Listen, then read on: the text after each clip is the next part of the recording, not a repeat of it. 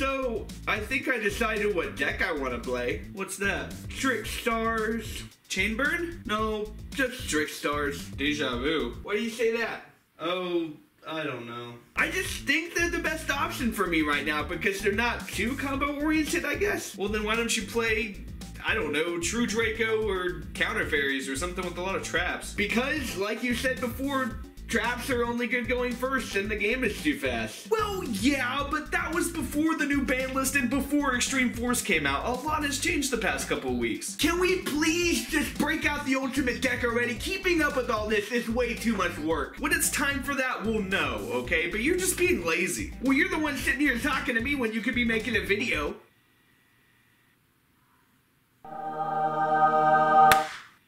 Yeah, that's right. He thinks he's so cool.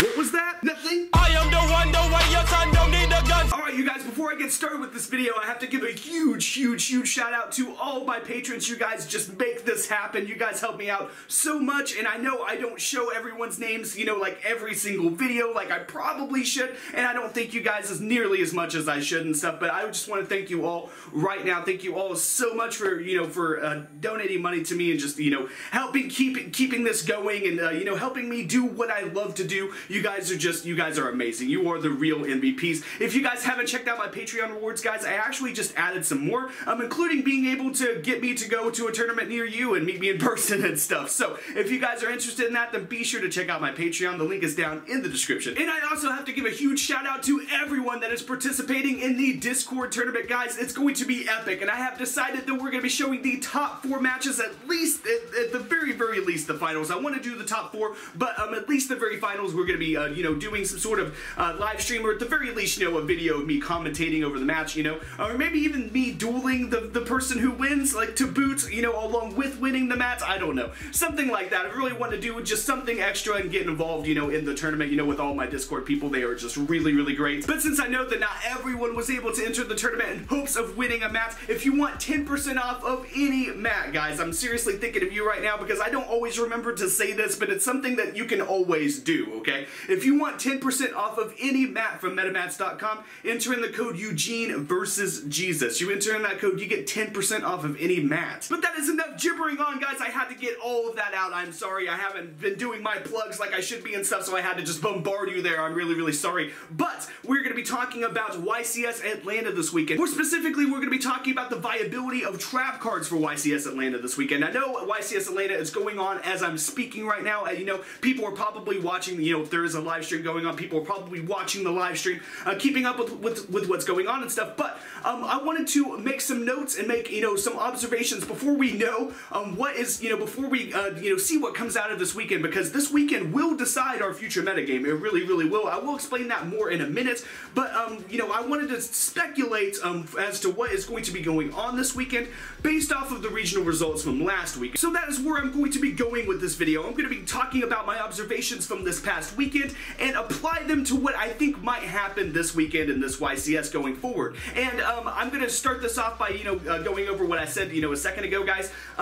This YCS is very important, and it will define our metagame. And the reason why is because people are going to net deck, like literally look at those deck profiles that are going to come out of this weekend and copy those and improve upon them, or just use them, you know, in general as a template to, you know, as to, you know, knowing what to play and, you know, going forward. That is exactly what people do. I do it. That is what everyone does, guys. You look around at what is winning events, you know, what is topping, to give you an idea of what everyone is playing. And once you know what everyone is playing, you're able to, you know, build those decks and practice those decks, and that way you know how to beat them, okay? And so that is why, you know, this YCS is very important, because it's going to define what everyone is going to be playing. So that being said, what is going to be used to define this YCS? That is what we're going to be talking about today. We're going to be talking about the regional results. We're going to start with, you know, what a fan sent me last weekend, okay? We're going to start here. So this fan's name is, and I'm going to butcher this, Quinn Vrijvogel,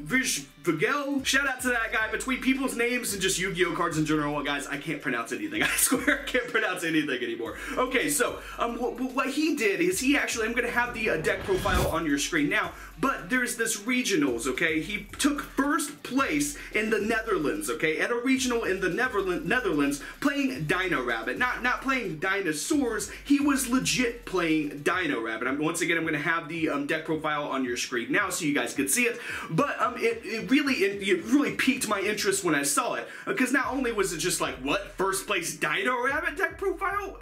What? You know what I mean? That's insane.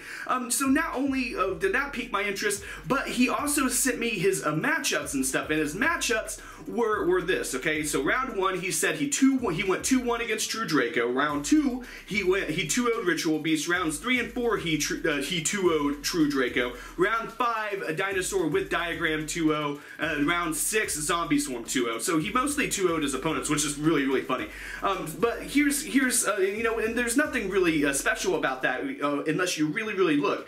Look at this though. If you look at these decks that he went up against, all of them play traps. True Draco and stuff play traps. My point being that not only was our guy playing, you know, a go first deck, being Dino Rabbit, you know, making Logia, you know, here's my Logia, I have a response for you, you know, plus he's playing trap cards and stuff. Very, very good deck, by the way. Very good deck list.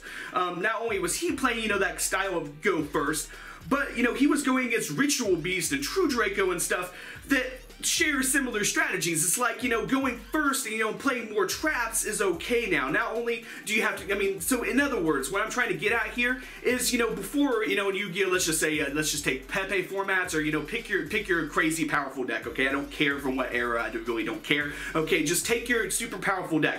Instead of building a turn 1 unbeatable board, okay? Like with, you know, Cyber Dragon Infinity, you know, etc., etc. Instead of, you know, building the super reactive unbeatable board going first and winning that way, it is now more okay to have traps and stuff again. And that's really, really interesting because, you know, in the past we have seen, you know, in just this past format that just wrapped up with this new ban list and stuff, and even continuing on with this ban list, hand traps are still very, very, very powerful. And to see decks be able to play more traps and to, you know, engage in a slower style game is very, very relieving. It's very cool, and I think that that might be a huge indicator, I mean, at least a little bit, as to what is going to take place at Ycs Atlanta this weekend. It's just another, what I'm getting at is that it's another contributing factor as to what is going to, you know, cause the results, what's going to, you know, force the results from this weekend. Really what I'm getting at here, and I'm just taking a long time to say, is that Yu-Gi-Oh appears to be slower, and it appears to be slower in a very good way. In a way to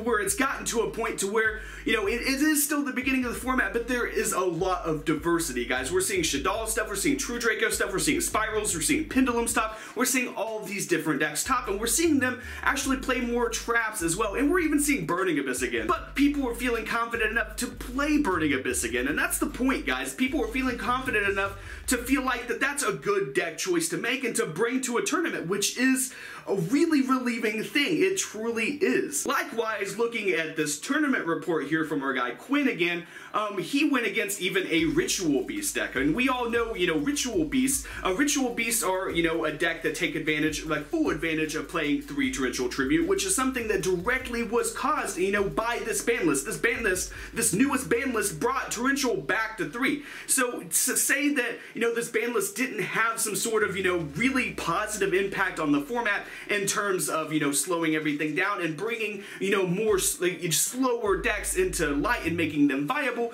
to say that that's not true is a little, I don't know, not correct. And all I'm saying, guys, is that seeing more Rogue is a good sign. I mean, it sucks playing in a format, you know, with too much Rogue. I am still on that side of the fence. I know a lot of you guys kind of disagree with me there, but I like to know what to side deck and stuff like that, and I don't really like playing, you know, not knowing what I'm going to play against. I like, you know, more well-rounded formats. That's just me, though. But at the same time, though, you know, a format with a lot of variety, what a high variety format signifies is that people, you know, players are really confident in playing whatever. There's two ways to look at it. You can look at a format like, oh, well, there's a lot of variety, so it's a scrub format, you know, it's a bad format. And I'm kind of leaning more towards that way, but at the same time, though, I also see the other point of view here where it's like, hey, there's a lot of variety. That means there's a lot of people confident that they can play whatever they want and actually win with it. That's really, really good. Like I said, I'm more this way than that way, but you know me. I try to see, you know, both sides of just everything. But moving on here, you can see that, you know, a high variety format, you know, in other words, people just playing whatever deck. Who knows what's gonna make it into Top Cut? If there's a lot of people just playing whatever, the tournament results might actually surprise you, because I mean, just look at this regionals I was just talking about that our guy Quinn, he won the whole thing with Dino Rabbit? With Dino Rabbit in 2018. That's incredible. Granted, it was a smaller regional, I mean, but still, he was playing against some meta decks, and obviously, there's gonna be, you know, people playing, Pendulums there, there's gonna be people playing, you know, Paleo, there's gonna be people playing, Invoked, people playing, I mean, just Spiral, pick your deck, okay? There's gonna be all these different players, and for him to come out on top, for him to, you know, come out on top after all of that, is really, really impressive. It's very, very impressive, and I have to thank Quinn again, if I haven't thanked him enough already. Like, thank you again for sending me that. And another notable thing to add to the discussion here is that not only do people, you know, have more faith in their decks and stuff and think that they can win with whatever deck, but people, you know, and not only are people having more confidence in trap cards, for example, people are playing more Solemn Strikes,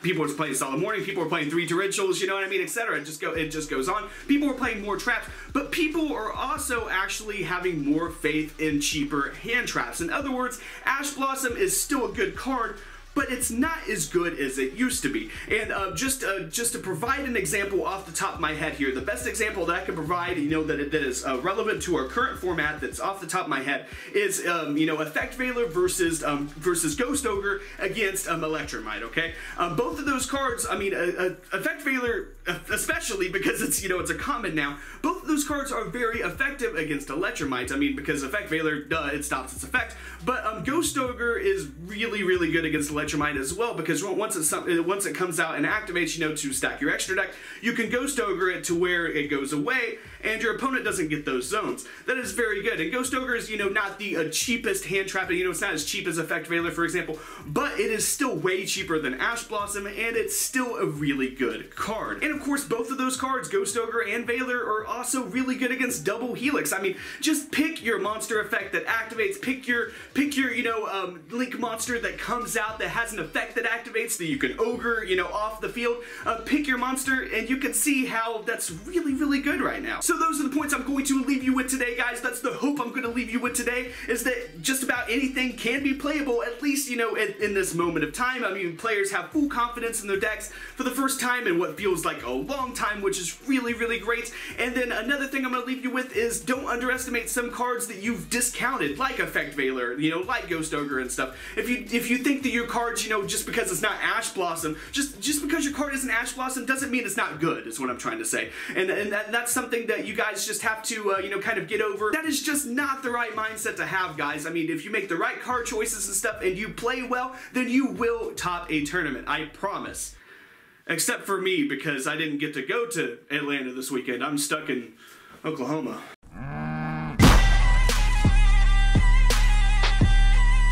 Subscribe!